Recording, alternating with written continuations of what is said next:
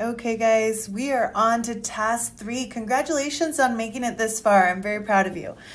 Now, task 3 is about raising your AFQT score. Now, you'll remember in task 1 that I explained that this is made up of the math and verbal section of the test. So we are talking arithmetic reasoning, okay, math knowledge, paragraph comprehension, and word knowledge. Okay, now, what do these actually entail? Okay, what they are is arithmetic reasoning refers to math word problems. So these come in paragraph form. Okay, it's not always clear cut. You can't always see what exactly it is you're supposed to do, or, you know, are you using fractions, percentages? Are you multiplying, dividing? What is the deal? So that is one of the ones that people feel a little bit more challenged with. It is not impossible. There are ways to analyze the questions where it becomes easy for you to break it down and figure out what needs to happen. Watch the wording here, right? That's important. Then we have the math knowledge, and this refers to high school math. So you have advanced algebra, you have geometry, you have some but, you know, really, I think that algebra and geometry are the ones that come up the most. You have the occasional pre-cal question, but it's not predominant. And then you have paragraph comprehension, which is really just a fancy way of saying reading comprehension. They're checking for main ideas, inferencing whether you can, out of context, understand a word that was in the paragraph. And then you have the word knowledge, which is essentially a vocabulary test, right? So they're going to give you academic wording, and you need to show that you know what those words mean. Now, the question becomes, why, Anna, you told me to think of my composite score in task 1. Why are you telling me to focus on the AFQT? The reality is that the AFQT, the composite scores or line scores, are going to help you get a specific job, right?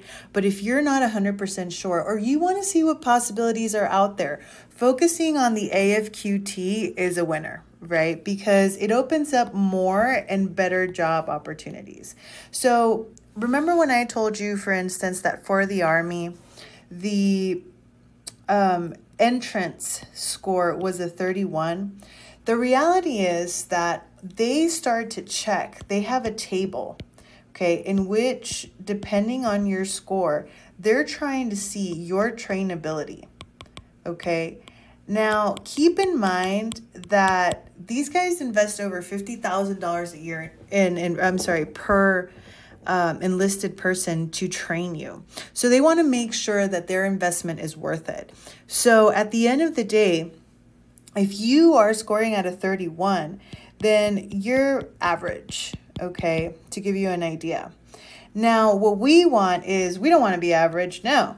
We want to be above average, excellent, outstanding, okay? We want to be above here. That's why I told you guys you need to shoot for 30 more than that. If you did not finish high school and you got your GED, you're going to have to score over 50 anyway. So keep in mind that the scores for people that did not graduate high school and finish the GED or some other accredited program are going to have different scores. You may need to talk to your recruiter about that. Then here's the one everybody loves, the enlistment bonuses and benefits. So yes, believe it or not, once they've determined that your trainability is outstanding, they want you to come on. They want you to come in, because at the end of the day, you're the kind of person that they know they can invest in, right? Education level, we go back to what I was saying. If what you have is a GED or some other form of accredited high school program that you completed, then making sure you have a high AFQT score ensures that they're not going to give you any issues, because normally a high school diploma is required to join the armed forces. Now, score raising, what do I mean by this? Every now and again, so recruitment centers have quotas, right? They have a certain number of people that they're required to enlist in a period of time. And so at the end of the day, whenever they have a lot of applicants, a lot of times they will raise the minimum score for you to go to MEPS and take your entry if, you know, so that they can select from the better pool of candidates. Now, I live in Military City, right? San Antonio, Texas. So I've seen this happen a lot because there's a lot of inclination here for joining the military. So ultimately, every now and again, they'll raise the scores just to make sure that they're picking the better candidate from the pool. Finally, you have waivers and exceptions.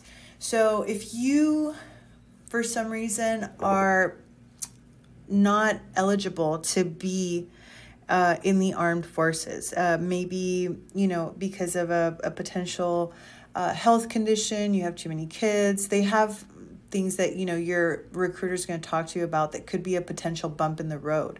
The reality is that if your AFQT score is high enough, it may allow for there to be a waiver because there is that much use for you in the armed forces. So it may be that you have specific jobs, right, because for your protection that they're going to put you in, but it would certainly make you eligible when you otherwise wouldn't have been. So hopefully that motivates you to see the importance of these four. Now that we've understood the reasons why, let's figure out how to raise it. Okay. There's so many strategies here. And like I told you, because each of you learns differently, it would be impossible to list them all, but I'll give you some that I know are bulletproof here, right? So first of all, make sure you're reading every day. It doesn't need to be a long thing. It doesn't need to be, you know, that you have a long novel in front of you, no Tolstoy or anything. You can literally just grab a magazine, a Life magazine, a Nat Geo, something that has academic vocabulary in it, even the news, and just read a paragraph, 2 paragraphs, 3 paragraphs every day. Make sure that you're keeping up with that because it is a great way to absorb vocabulary. Crossword puzzles is another one that can kind of give you insight on new words and what they mean. They try to intentionally make them challenging, so any crossword games, stuff like that's always helpful for the word knowledge section and for the paragraph comprehension as well.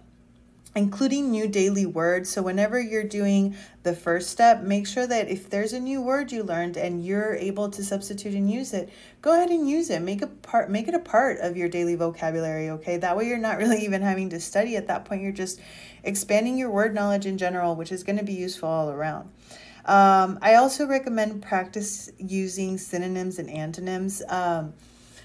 We often overuse words like good, bad. I typically would give my students an example of, you know, if a person is going to the store, well, you know, we say go, we say walk. I'm sorry, I don't know why this person has 3 legs, but ultimately we use the word go and walk, and these are such basic words. At the end of the day, how is that person going? Like, are they gliding? Are they skipping? Are they running? Like, there's so many substitutes you can use. So find rich words that you can use instead of your daily basic vocabulary, and make sure that you're actually using them in your, you know, regular speech pattern. In terms of the math section, I would honestly tell you that you need to try and analyze the tests. We call them postmortems. Like, we look at the test, we break apart the question so that we can try and find patterns, right? Try and decipher questions, try and make sure if there are clues inside the question that are going to give you some indication of how it's solved and that are going to help you eliminate answers, right? So remember to use test-taking skills. Eliminate the answers you know aren't right. Make sure that you are taking your time. When you take the computer-based test, the way that it works is it gives you a question that's at a certain difficulty level, right? And if you get it correct, it goes up. So if you're starting to get harder questions, hey, you're doing something right. The second that you start getting questions that are at that moment, if you miss a question, the difficulty level is going to go back down again. And if you miss again, then it's going to go back down. And at this point, the test is adaptive, right? You want it to start going up and you want it to start getting hard because it's showing a higher competency level. Okay, so don't be afraid if you're taking the computer-based test and you're starting to see hard questions. It means that you're doing something right. At the end of the day, I say use your test-taking skills because it's going to start getting hard at some point, and you may have to eliminate answers, make educated guesses, and don't be afraid to do so. Have a strategy for that. Lastly, prioritize the skills that you need the most, right? Use task 1 and 2 as I taught you before so that you can kind of break that down. Make a study plan. If out of these 4, you feel like you need to work most on math knowledge because, you know, you don't remember geometric formulas as well, or you need more word knowledge because English is your second language. I don't know. Ultimately, figure out which of these is the one that you need to focus the most and make sure that you prioritize the skills that are taught in that section and plan accordingly. Let's go.